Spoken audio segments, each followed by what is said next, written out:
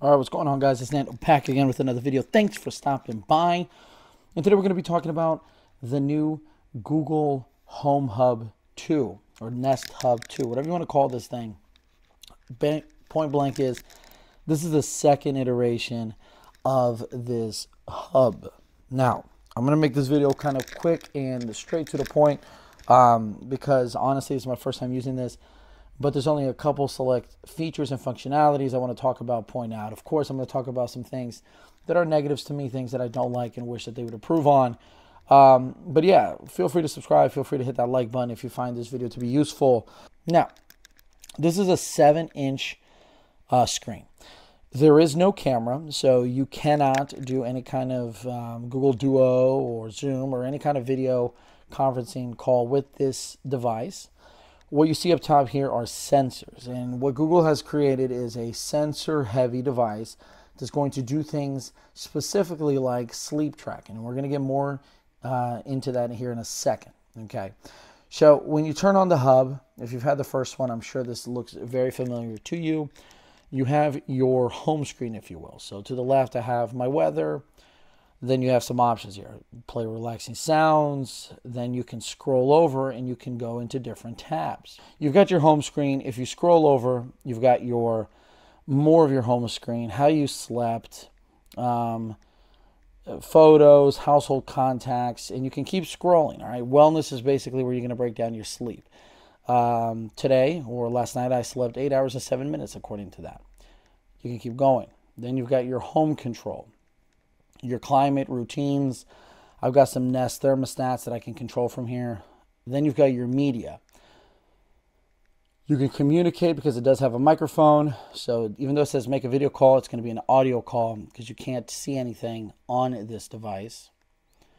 Or it doesn't have a camera. More tabs and then a Discover tab. All right.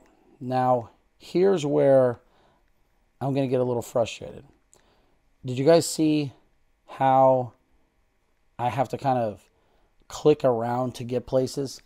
Well, Google doesn't make the gestures very user-friendly, if you will. Okay. What I mean by that is if I'm on one tab and I want to get back to the other tab, I'm doing a lot of poking around and a lot of scrolling to get there. That's definitely a negative, something I haven't been enjoying, something that when it's beside me on my bedside like it is now, I don't want to waste time having to do that. If there's something I want to see and if there's something I want to do, I want to be able to get there and get there quickly. Now, Google has incorporated gestures. Now, those gestures, to my knowledge, are more so to turn off like a clock or be able to kind of like wave across. But as you can see, it's not really working. It only kind of works when I want to turn off a clock. So those are part of the negatives, right? If you're going to incorporate, if you're going to introduce some functionality, some feature like that, then make sure it's not half-baked. Not enjoying that at all. I'm also noticing that this device is pretty slow. I'm not sure what kind of processing chip this thing has, but it just feels laggy, okay? When I'm clicking around, when I'm moving back, it just feels laggy. There's a second or two delay when I'm doing things.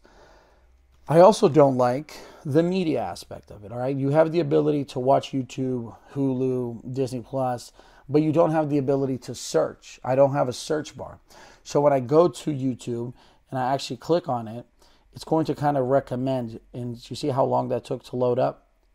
It's going to recommend things that I've watched and things that I may want to watch again. That's great, but why can't we have a little search bar on the top where I can start quickly typing on the screen to get to where I want to get to? I know that you can use your voice, but again, that lag is not the same as if you had a Pixel phone or you're using the Google Assistant and you want to get somewhere. I don't like that. So I find myself not really using YouTube and Netflix because why do I want Netflix to recommend a show for me that I don't want to watch? I want to search for something and I want to watch it. If they at least brought it down to, like, for example, your most recently viewed things, that'd be different. But that's not the case. So I'm not enjoying how the media is being portrayed or given to us here on this Google Hub, Nest Hub, whatever you want to call it. Okay. So same thing goes through these tabs. All right. Everything that you're doing on these tabs, you're clicking, you're prodding around, you're flicking your wrist, you're touching the screen. And that's cool, but I think that there has to be a better way to interact with it. This is a 7-inch device, 7-inch screen. It's meant to be at your bedside, and when you're reaching over because you're sleepy, you don't want to be hitting things, fumbling things, knocking over your phone, so forth and so on. Those are my negatives. The processing power, the ability to watch and consume media on it, the lack of camera. Yes, it's a $99 device, so the price point is there, and that is a price point that's going to be attractive to lots of people, okay? Let's talk about the positives. I do like that this is a good alarm. I do like that this sounds well. When you are listening to music, when you do have your alarm go off, the speaker sounds good, sounds rich, sounds full, definitely more than you need to be by your bedside and to wake you up and to enjoy some music. No concerns there, okay? My favorite feature, though, and the reason why I bought this device is the sleep tracking. Now, that whole sleep tracking thing is something that tons of different companies have been trying to figure out. I mean, I use an Apple Watch, and I don't really like the sleep tracking on it. I have used and continue to have Fitbits, even though I'm not using it right now. So the ability to be able to track your sleep without having a device on is clutch. It's something that intrigues me, something that excites me. And I'm going to be honest with you. If I go here to wellness and I go to sleep, I think this thing is pretty impressive and pretty accurate. I do recall getting in bed around that 6:30, 6:40 point, and I do remember waking up right around that track. It has been really accurate. It really has. Now, multiple people, it's not going to track. If you have a second person in bed with you and you care about how they're sleeping, go ahead and get them one for their bedside. This is meant for one person and one person sleep tracking only. You want to kind of angle it at your torso. It's going to guide you through that installation period, if you will, but that's how that functions. It's going to track your snoring. It's going to track your restlessness. It's going to track all kinds of different things. And you can kind of scroll through and look at that. I'm not feeling very well here the last few days. It caught me coughing. It's caught me snoring like way more than I ever snore. So that's kind of embarrassing. And then you've got your respiratory rate. That I'm not sure exactly if that's that accurate. It's got these sensors. It's got these microphones. They're going to pick up how you breathe, how you snore, and it's going to collect that data for you. And I think it's fairly accurate. Now, if you're someone who doesn't want that kind of level of monitoring, you can turn that off, all right? So you don't have to have that on. And Google is giving you all of this functionality for free. Now, they say it's through the year, and then you're going to have to pay for it. That's a huge negative. I don't know why they're doing that. I think that once this is a feature that you have to pay for, I think a lot of people are not going to want this. I know personally I would not buy this device if I had to pay for this feature. I think they should give us this kind of basic functionality now, and then if you want to pay for it, just like you do with Fitbit Premium and all kinds of other fitness tracking devices, then give us more in-depth information and data and a way to collect it and view that data. I think a lot of people will pay for that. I think your average consumer will not pay for that. Again, I would not have bought this device if I had to pay for this kind of sleep tracking. But for right now, it's free. And for right now, at $99 US, I think it's wonderful. I think it makes this device worth it if you're someone who cares about how you're sleeping and how you're doing. So you can use this data. You can use this information to figure out how you're doing, okay?